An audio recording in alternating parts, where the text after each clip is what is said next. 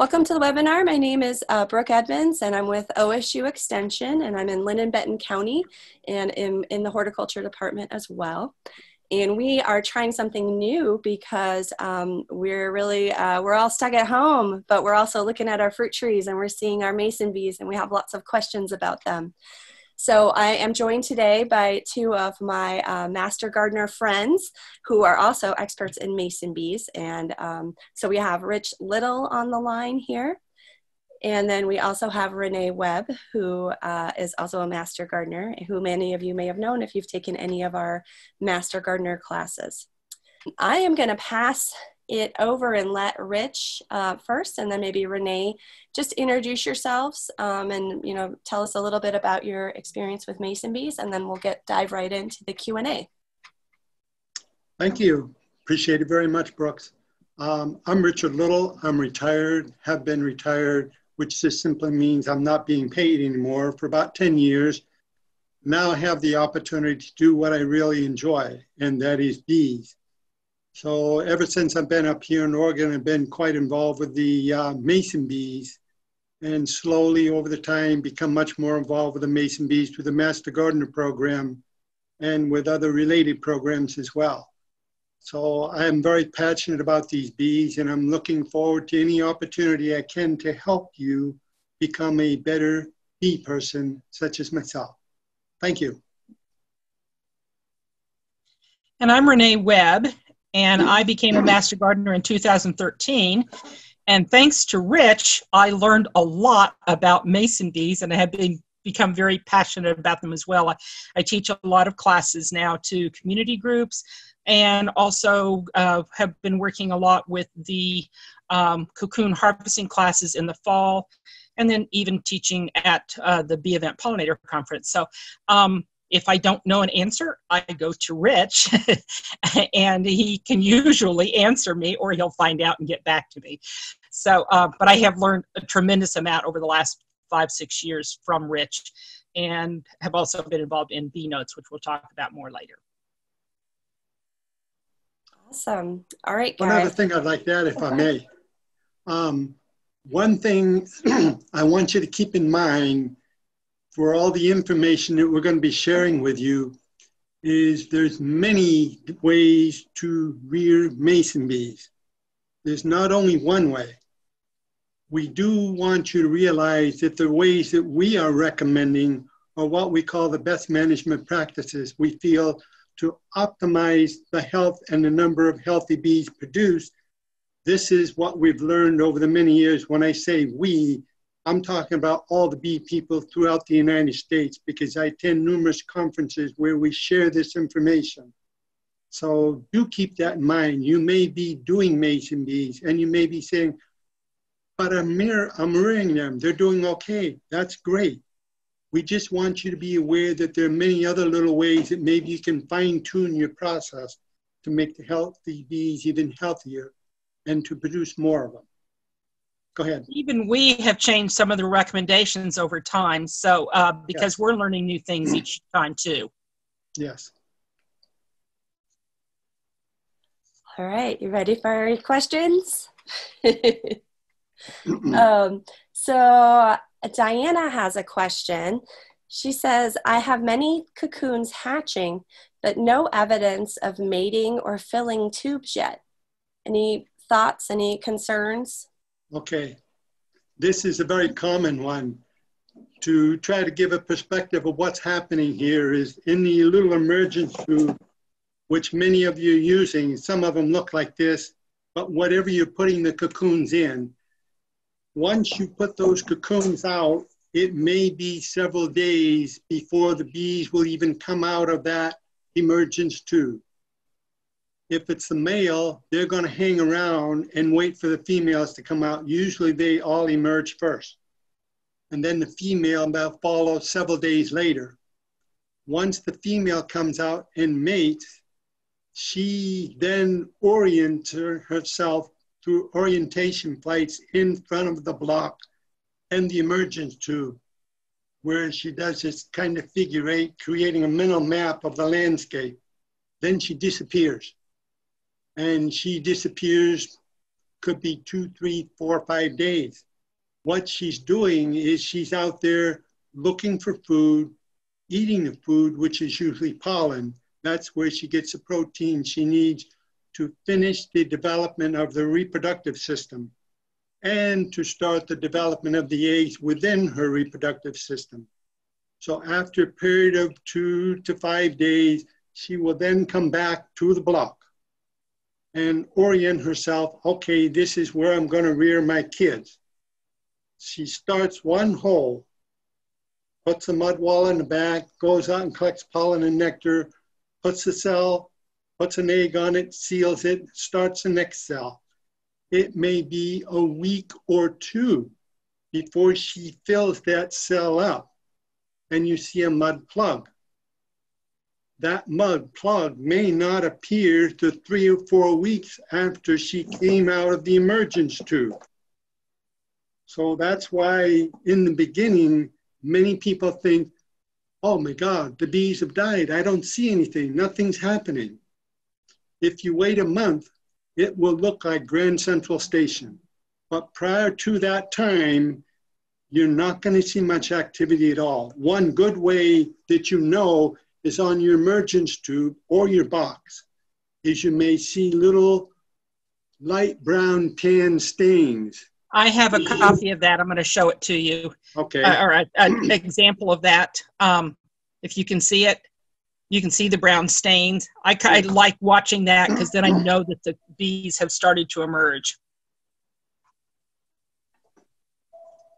Go ahead, Rich. Sorry. Okay. Hopefully that will answer your question. Great, thank you.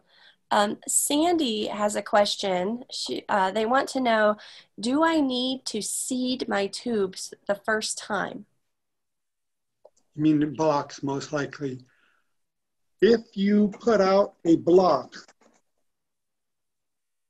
like this right here, and it's brand new, if you have never had mason bees before, it can be very, very challenging to get them for the first time. If you have cocoons in an emergence tube and you're putting them on the block, they will adopt the block. But if you have just a block and nothing else, it can be very challenging. You can speed this up if you are lucky enough to know someone who has mason bees. What you do is you get the empty cocoons. That is after the bees have left. You take a bunch of those cocoons, maybe a dozen of them, and you pick a hole and you stuff them in there. Just jam them in. What happens is those cocoons have a variety of chemicals associated with them. And if a female mason bee comes around and smells some of the chemicals that are produced on that cocoon, a thought process seems to be, oh, this must be a successful site because I smell cocoons. And so that would make it more likely that she will use the block. However, even in that case, you may not get anything the first year or two. The best way to get the thing really going is to get some cocoons and put them out with your blocks. Thanks, Rich. These questions might jump around a little bit. No problem. Okay, I'm reading them. I also happen to know, because I called Chenard's yesterday, that they still have a few mason bee cocoons left. They're ones that they got from the Linn County Master Gardener Association.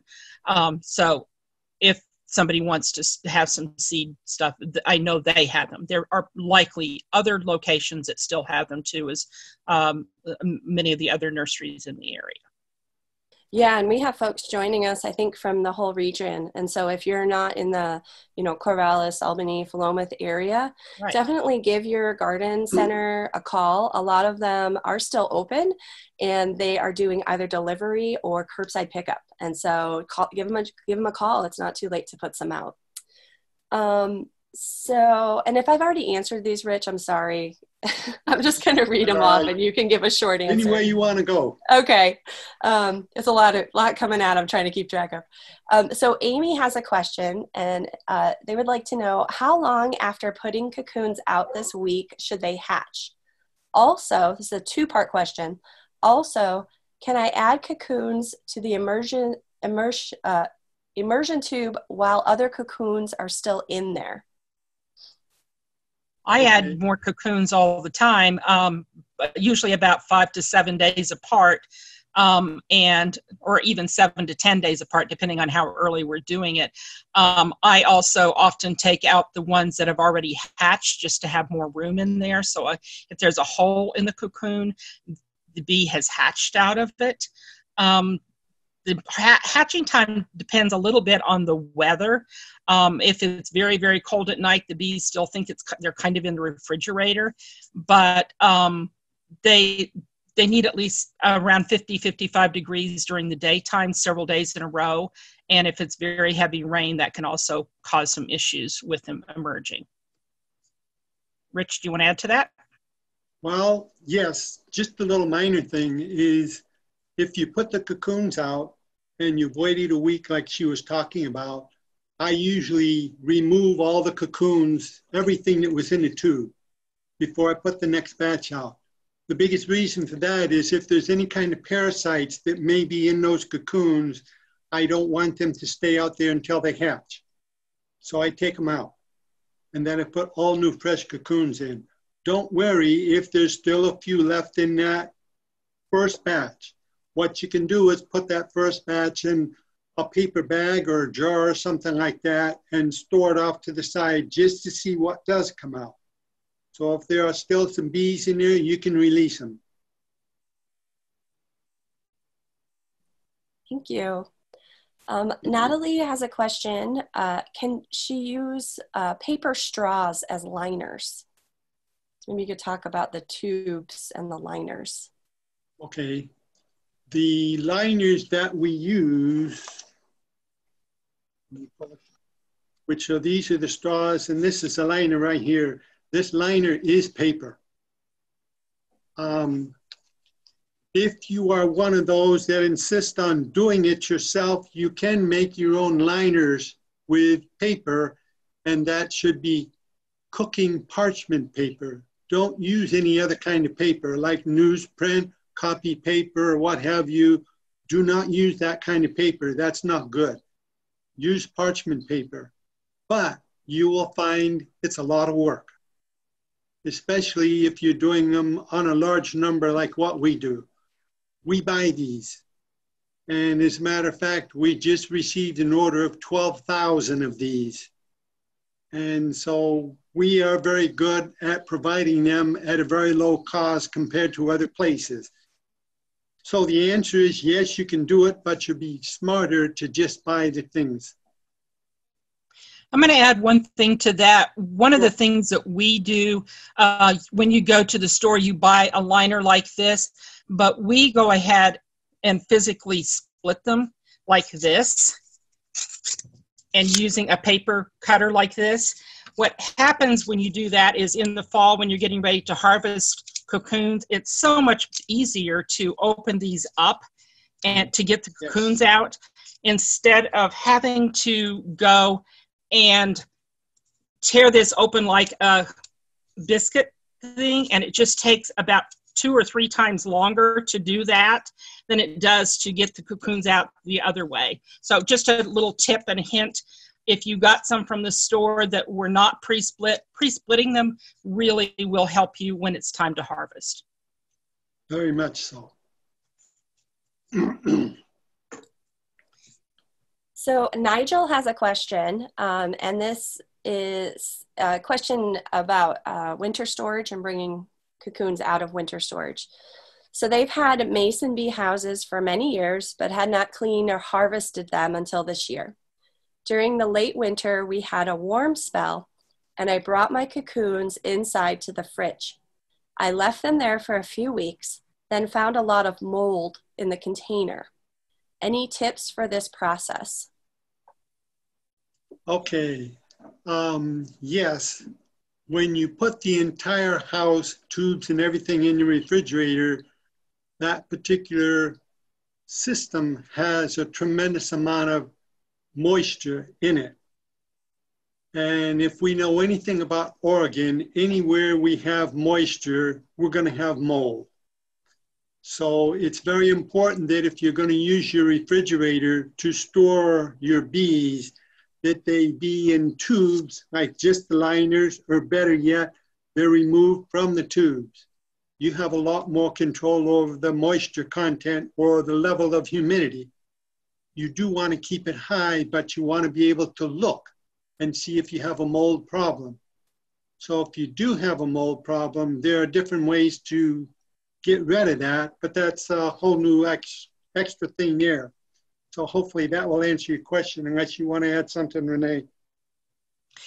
I think what I would like to add is that if you can't come to a cocoon harvesting class in the fall, which we put on in Linn and Benton County, we're open to doing it in Eugene or Salem if somebody can provide us a space for about 12 to 15 people. Just you can contact Rich or me. Well, probably contact me. But anyhow, if you can't do that, please join BeeNotes. BeeNotes, if you go to linnmastergardeners.com, you will find a pollinator section, and there is a link to adding. Pardon? I'm sorry. So anyhow, you can add, you can add that, and we do put instructions on there on how to do harvesting and cleaning of cocoons. Yeah, and I want to say one of our comments was from Susan that says she loves BeeNotes. Thank you, Renee and Rich. This is definitely a good place. It's a e-newsletter. You can sign up, easy to unsubscribe for that, and you'll get really timely tips. Really good if you're new or if you're in the area. And then the Linn County Master Gardeners also put on the BeeVent Pollinator Conference too. So you'll find all that information on their linnmastergardeners.com association website. So I'll just leave this slide up for a little bit. The next question is from Natalie, and this goes back to the basics. So she would like to know what can a beginner do to start a mason bee house? What are the things that are needed to have success? I think this might be a good time to put up the slide about what's a good house versus a bad house, because I think that's one of the things that people do. They go out and buy a house and they don't really know what they're buying or why they're buying it exactly. So a very good house is a house that, and it doesn't have to be a wooden house. It could be a can. It could be some of the a tube or things like that. But it does need to have a dark hole at the back, darkness at the back. What you want is a bit of an overhang. So when we're putting our block in or our tubes in, we are going back in far enough that this will be kept from getting too much moisture. We also want to be sure that it's a dark cover on the back of that. So the overhang is really important. Having it sit back a little bit helps a lot. As far as bad houses are concerned, you want to be sure that you pay attention to some of the things that are on the internet right now. It has for a long time been drilling holes into a block, and you can make that a house.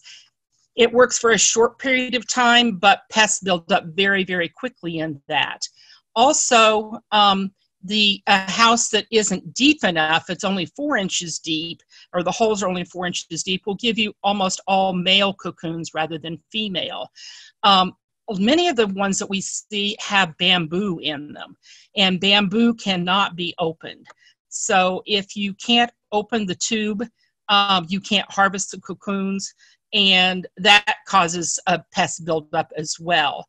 One of the cute ones that's kind of a teardrop thing is designed to hang, and with some wind and things like that, the eggs potentially could be displaced as well. So that's another issue. And then straws, especially plastic straws or plastic blocks are not recommended because they do hold moisture. They don't breathe as well. So be careful with that. Teasel is an option, though, that besides these two, besides the block and the tube, teasel is readily available outside.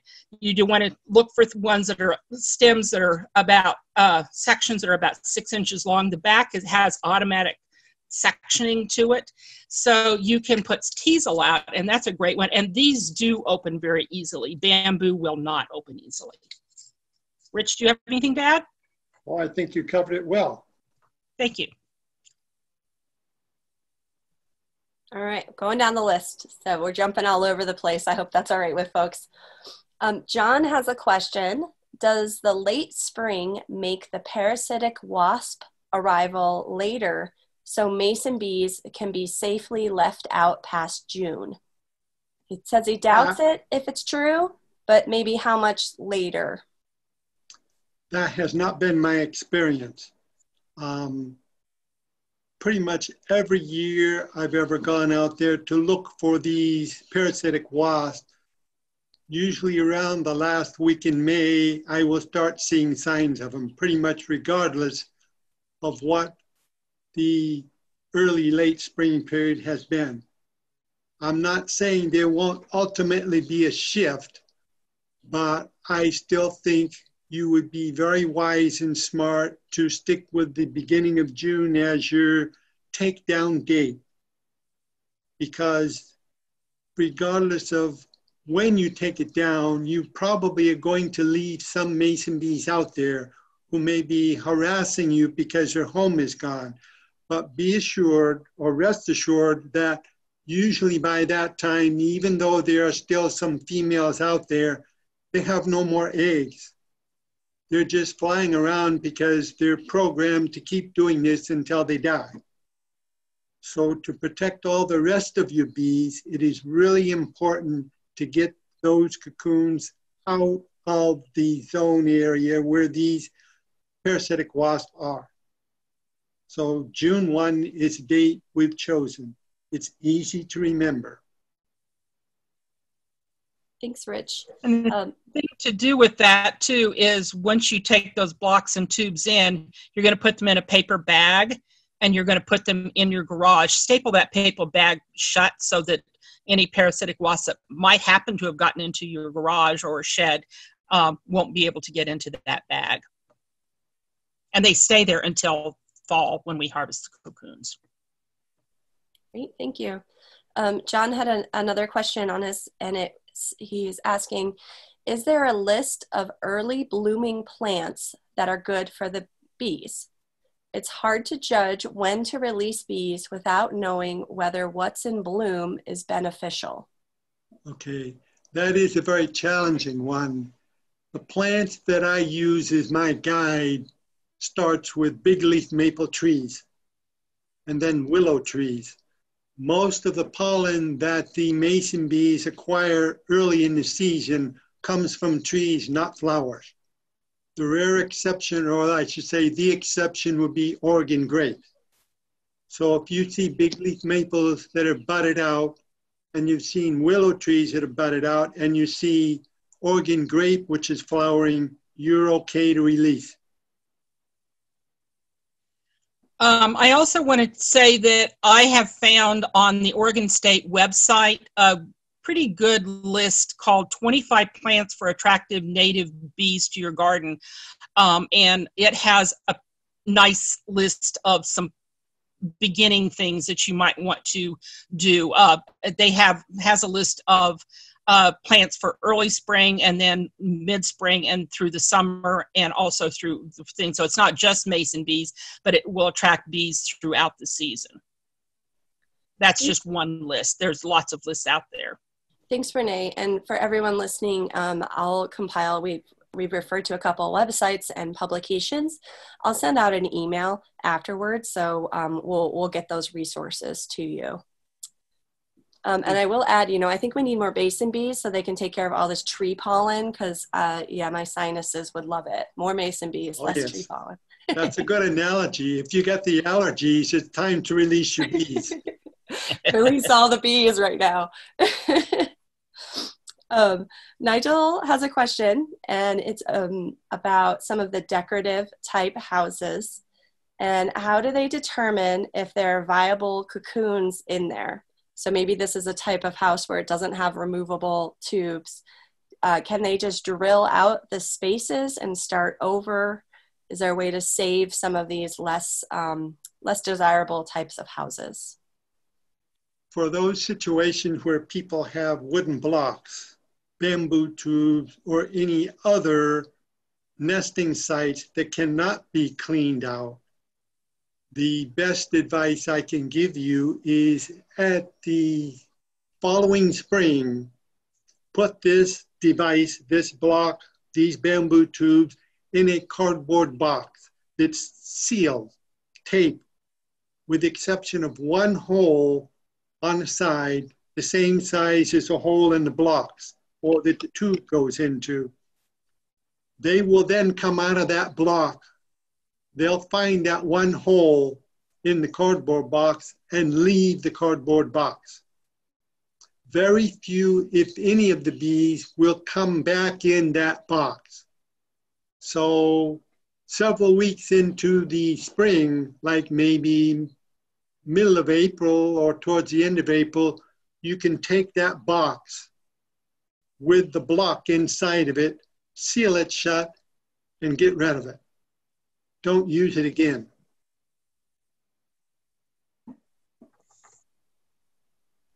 Great. Kathleen, I'm not sure where you're joining us from, but she says she knows their nights have been pretty cold, but they're still seeing lots of unhatched cocoons.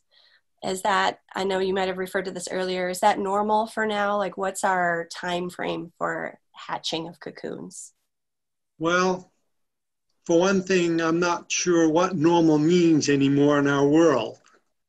That being stated, the time frame that these cocoons will hatch can be quite a few weeks. It can be, in some cases, as early as into February and well into April, like the middle of April, even later. But usually by the end of April, they're all gone. They're all hatched. Let's see. I forgot the other part of the question.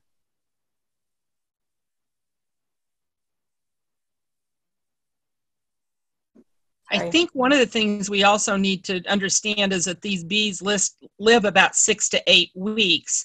So we're going to see them out in groups and stages anyhow. And they're pretty much done by the beginning of June. So that's part of it, part of the equation too. Okay. What I was trying to remember. Kind of like Rich, I've forgotten the other part of the question. Yes, I remember the other part I was thinking. Sometimes when you open the emergence tube, you will see cocoons that have not hatched. Now, it could be that the bee died in there. It could be that the bee is parasitized. You know, there's a variety of reasons why those bees have not emerged. Usually it's not a good reason. So for that reason, if the cocoons that you have put out have not hatched within several weeks, I would say dispose of them, because you may be taking a risk that you're not capable of recognizing the pest that might be in that tube. So it's just one of those, what we call best management practices. We're not going to be able to save every bee. What we want to do is save the healthy bees. And so this is one way to do that. Great. I have 3 questions from different folks, all about the emergent tube. So maybe we can go back to that example that you have. And I think, Renee, it's a little hard to see your video, but Susan had a question about the tan substance around the exit hole. And Nigel is also curious what the diameter of that hole should be. So can the bee fit? The brown substance is actually poop. The bee has come out, and the very first thing they do is get rid of all the stuff that's inside of their bodies that they've had for a very long period of time.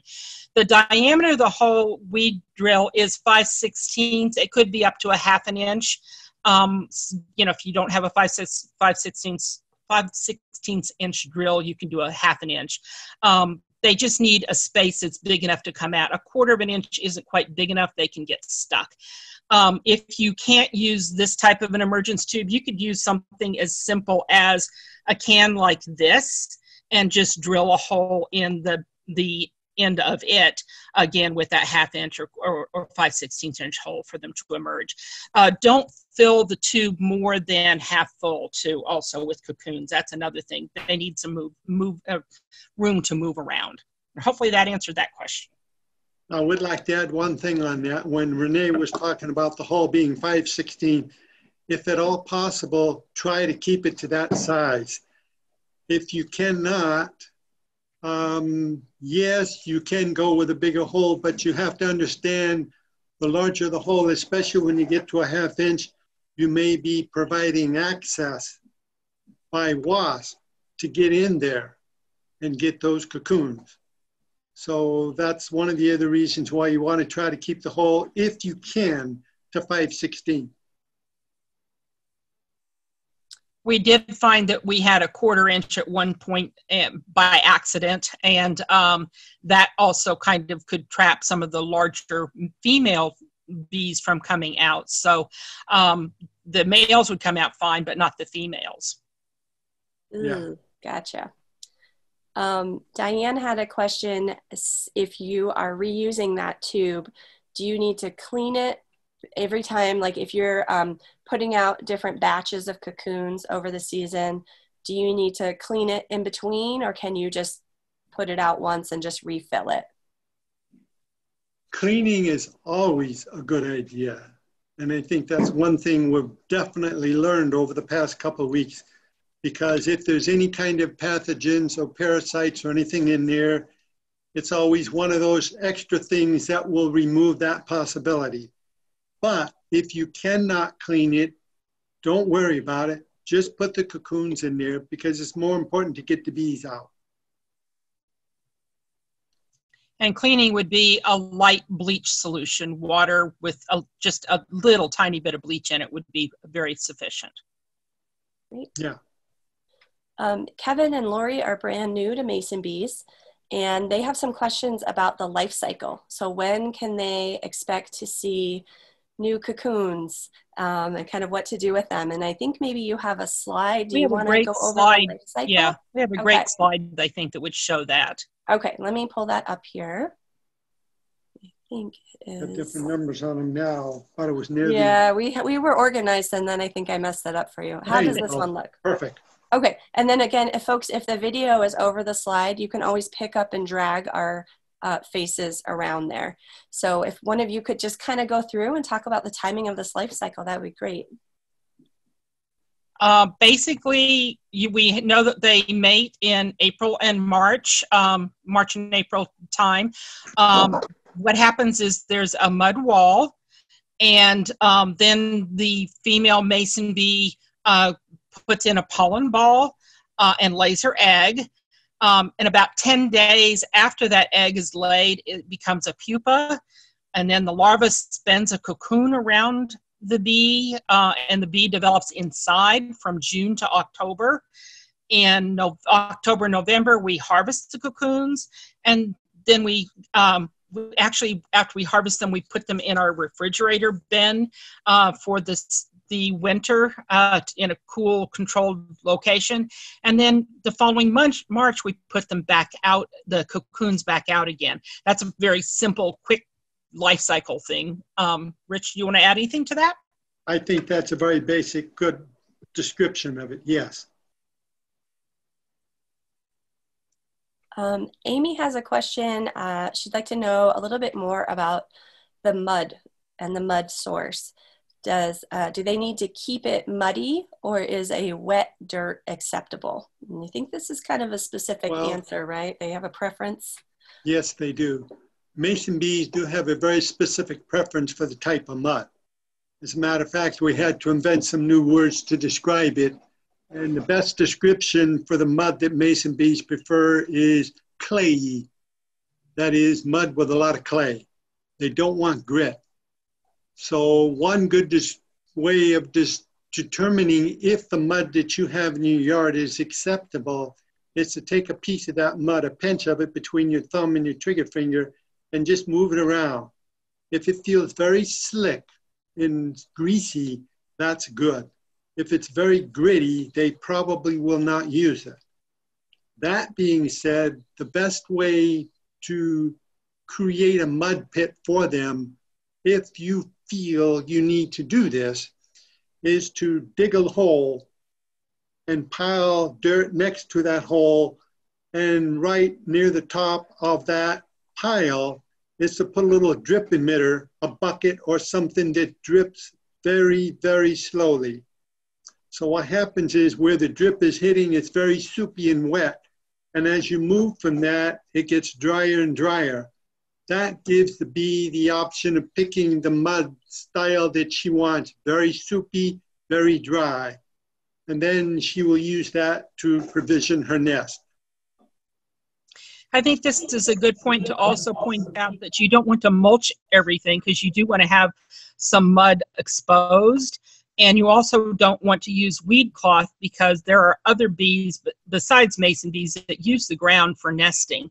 In fact, about 77% of the bees are ground nesters, which was kind of a surprise to me when I first started learning about bees, and it probably is a surprise to many of you too.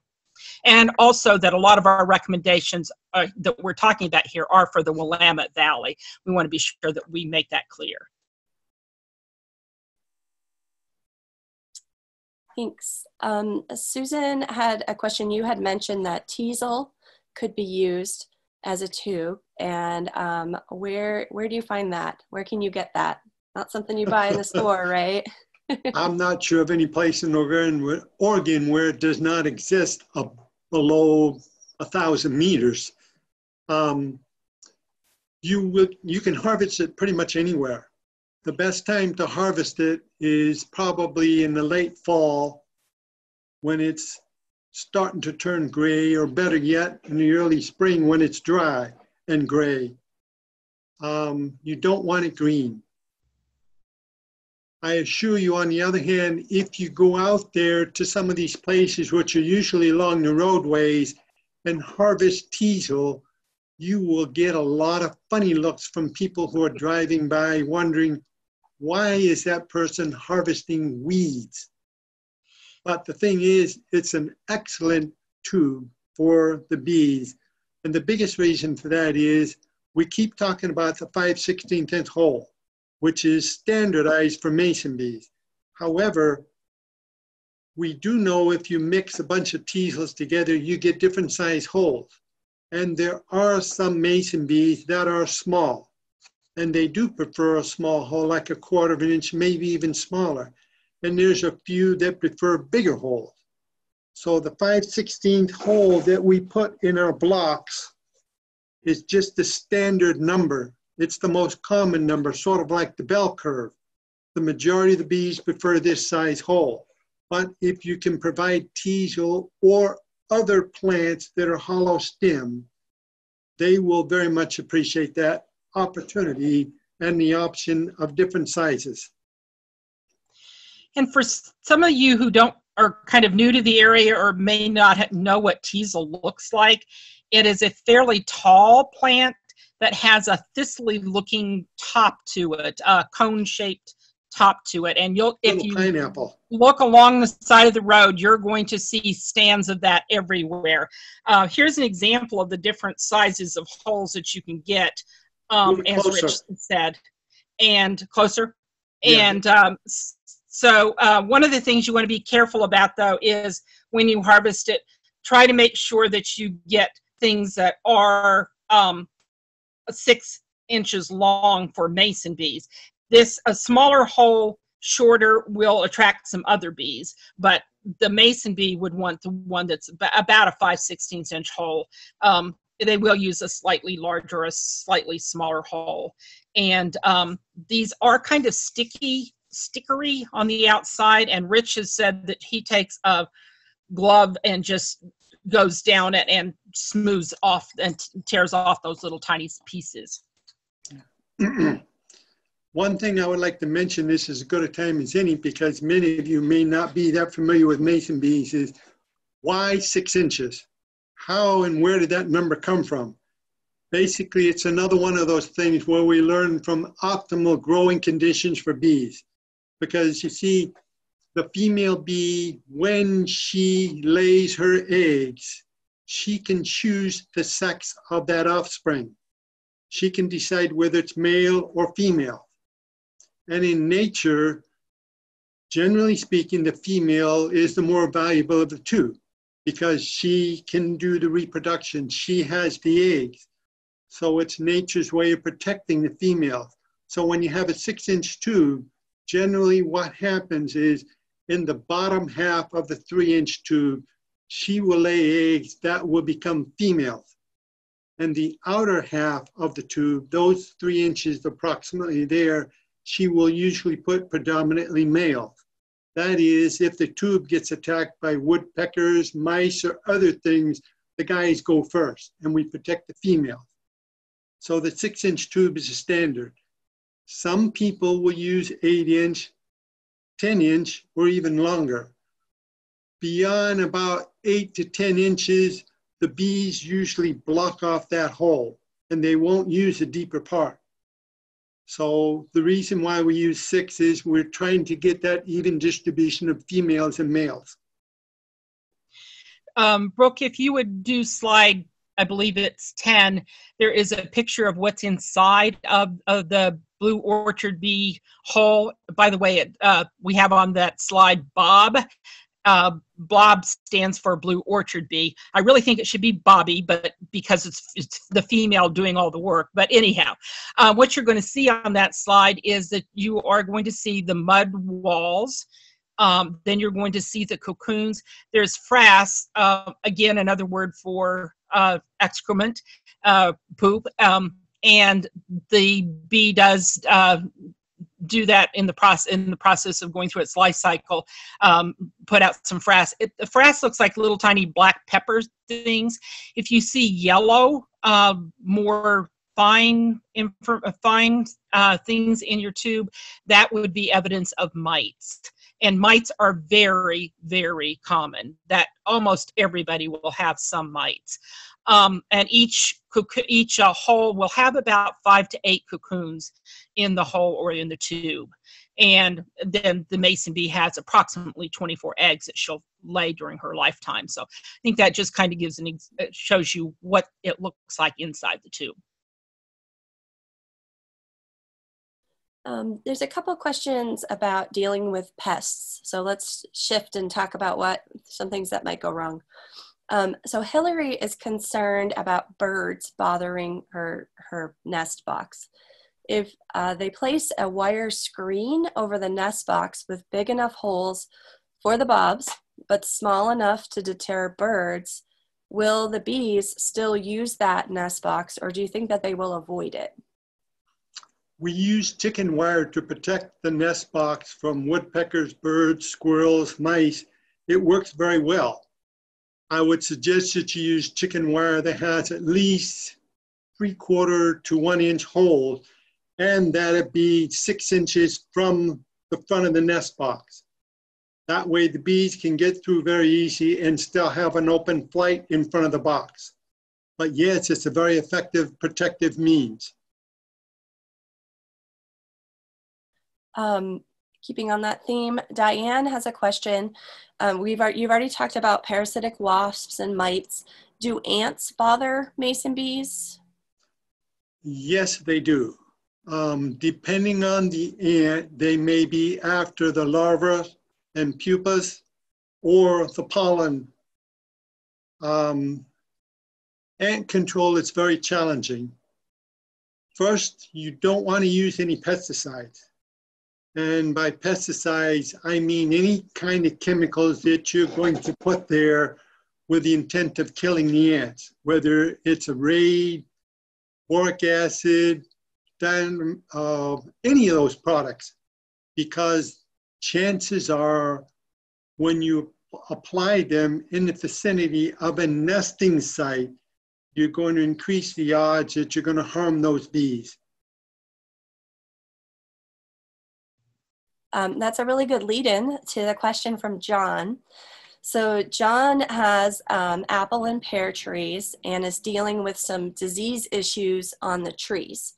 Are there any thoughts that you have? You've talked about insecticides, but any thoughts about fungicides? And this might be a question we can answer offline too.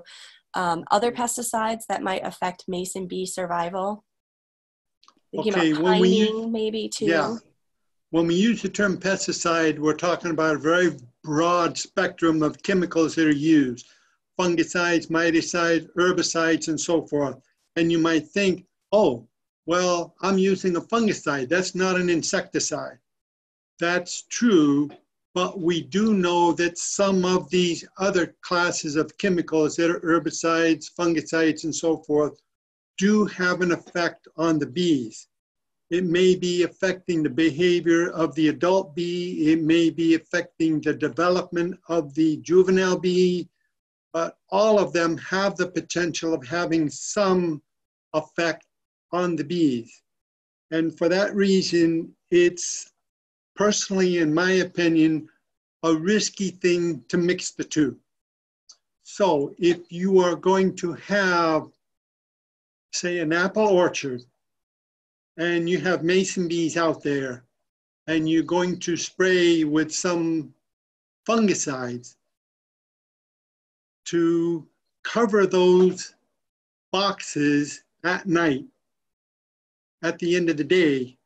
So you are literally trapping the bees in there, spray in that evening, and then take those covers off before light the following morning. That's one thing. Otherwise, you have to face the decision of whether the way I want to grow my apples is incompatible with protecting the mason bees. So the other way you can do that would be to remove the mason bees from the apple area itself and put them off to the side somewhere so they will not be in contact with what you apply. One thing that's very extremely important is never to spray when anything is flowering. Because bees are out there collecting pollen. So keep that in mind as well. Yeah. And then I had a question I received by email earlier. And this is someone, I'm sorry, I didn't catch your name, who is pondering also getting a honeybee hive set up. And they want to know if having this honeybee hive is going to put stress on the solitary bees that are in their yard and all the effort that they put into building up the population of these solitary bees. Can you speak to any competition that you've noticed? That is still quite a controversial issue between honeybee producers, whether they're commercial or hobbyists, and people like myself who are native bee fanatics. The simple answer is this. I will tell you the way I look at the problem. When you have a honeybee hive, a healthy honeybee hive that maybe has a couple of supers on it, you potentially could have 30, 40,000 bees in that box. They have to eat. So there's 30, 40,000 mouths that need to be fed. Those honeybees may go several miles if that is necessary for them to get the food they need. A mason bee cannot do that. A mason bee is stuck in a relatively small location relative to honeybees. A mason bee's foraging distance is probably about the length of a football field. That is the whole length. So to me, there is indeed competition. We do not know to what extent that competition is actually occurring out there because it's an incredibly difficult thing to measure. but just simply looking at it from the standpoint of number of mouth per unit area, it's going to have some impact. There's no question about that. My personal feeling is if you are trying to create a bee heaven for native bees, you don't want honeybees there as well. Move them somewhere off, move them a mile somewhere away. I think this is a good time to plug one of our photographs that we have about a comparison of how a honeybee versus a mason bee does their pollinating. The blue orchard mason bee is particularly, if you can go to the slide just above that one, or slide number 2 first. The blue orchard bee can 7 blue orchard mason bees can pollinate an apple or a cherry tree. You need over 500 honeybees to do that. And the reason for that is that, slide number 5, is that it takes about 5 contacts for a honeybee to fully pollinate a flower.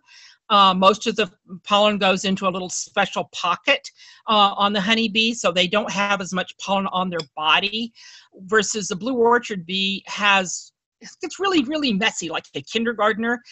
It gets pollen all over its body, so that when she contacts the flower, she pollinates it with just one touch. So the other thing is, as Rich had pointed out, the honeybees cost a lot to keep. They take a lot of time. The blue orchard bee probably will take you 4 to 10 hours a year to take care of. The blue orchard bee does not make honey, so for those who are new to this, be aware of that. And the blue orchard bee is native. The honeybee is European. It was brought over by the settlers. So the other thing is that the blue orchard mason bee goes out and forages very, very early in the morning and stays out very, very late. And it also will go out in light rain. The honeybee is more like the flex worker that we have right now during the coronavirus, who's staying at home and working from home. They've looked out and said, nope, the conditions aren't right. It's raining out there. It's not quite up to 60 degrees. And I really like to go out when it's 60 degrees. The mason bee will be out there in the 50-degree temperatures. And if there's a light rain, they'll also be out there working, just like a farmer working from morning to night. So those are just some of the differences. And then, of course, the travel distance.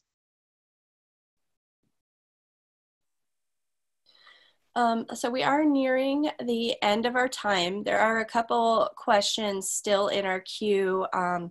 And so I'm going to probably have you guys answer those offline, and we'll get back to you folks if we weren't able to answer your question.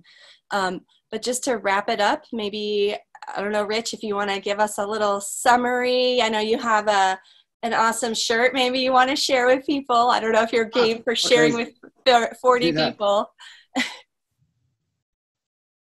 What it's basically saying is we've always needed the bees. Now the bees need us. And so my work with the Master Gardener Group and with the Extension Service, as well as the Oregon Bee Atlas, is obviously someone who's a fanatic about bees, because we need to understand they play a very special role in our ecosystem. There is no one bee that's good for everything. Like all the different types of crops that we have, we need different pollinators to work with those crops. If you have tomatoes, honeybees are no good. You need bumblebees, you need other kinds of bees. If you have caneberries, there's some mason bees that are good for that. So we need to protect all the bees, and that does include the honeybees. But we do need to remember that when we have large concentrations of honeybees, they do have a potential impact on that particular environment, not just other bees, but other pollinators that also need that pollen and nectar from these flowers. So the best thing to do in our yard is not necessarily to practice the way I do, which is basically hands off. Whatever nature wants, nature gets. Not many people can do that in your yards. I totally agree with that. But you can do many things in your yard. You should be very careful about any kind of pesticides you're using. Is there a better alternative? So think about those things. And if you're looking for more information along these lines, be sure you check with the Extension Service. There are many, many individual specialists within these programs that can help. So I know insects. If it has roots, don't talk to me, that kind of thing. So keep that in mind. Besides the things that we're doing here, what we're trying to do is to help our community become better stewards of the environment that we have and to grow healthier foods for our family. That's really what all this is about. So you got questions, keep them coming. And you want to know more, check with the other extension people as well. Thank you. I also would like to add, and this would be on slide 4 if you want to put that back up again, we are here to help answer questions. LinnCountyMasterGardeners.com has a lot of pollinator information, including some of the past BeeNotes that Rich and I have put out and so forth. We continue to do that. We have about 735 BeeNote subscribers now, which is just amazing to me. I hope that some of you who are not BeeNote subscribers will go ahead and do that, because what we're doing is sending out timely information, giving you some help as to how to handle mason bees, but also other pollinators. There's a terrific past BeeNotes on how to help plant, effectively plant, shoot, name's gone for me, monarch for blue monarch, the milkweed, how to effectively plant milkweed around the edges rather than planting it scattered, and there's some studies have been done on that. So, and then register in the fall if you're in the central area here for the cocoon harvesting classes. Even if you don't have cocoons yet or don't have mason bees, you can come and learn more about them. We will have some cocoons for you to harvest so that you can learn more. And our goal is to answer questions. All right, thank you, Brooks, for putting all this together for us. Yeah, thanks for giving this a shot. I know we're in some different times, but I really appreciate both of you spending some time with our community members to answer their questions. I will follow up with all of our participants with these links and resources and some of this information from the slides that Renee and Rich shared. So wait for that email. Will be showing up here probably later today or tomorrow. So with that, thank you all very much, and we really appreciate you spending an hour with us. Have a wonderful day. All right, bye-bye.